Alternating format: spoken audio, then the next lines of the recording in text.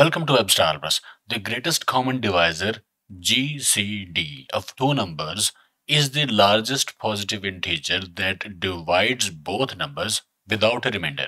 It is a fundamental concept in number theory, and there are several algorithms to compute it. Let's write a function that finds the greatest common divisor of two numbers. Declare a function that takes two arguments. I'm using a and b. Start a loop that continues while b is not 0. This loop continues until there is no remainder left to consider. Store b in a temporary variable. This is needed because the value of b is about to change, but the original value will still be needed. Update b with the remainder of a divided by b. This operator returns the remainder of the division.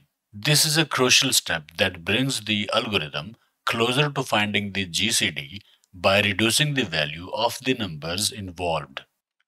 Update a with the temporary variable.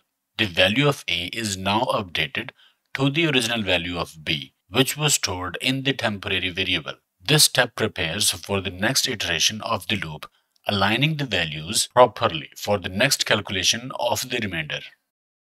Finally, return the result. Once b becomes 0, the loop exits, and the value of a at that point is the greatest common divisor of the original a and b. This line sends this value back as the result of the function. So here are multiple implementations. Greatest common divisor of these two numbers is 2. For these two numbers, it's 5. For 15 and 50, it's 5. For 150 and 400, it's 50. Okay, I hope it helped. Like, share, subscribe, and I will see you in the next video.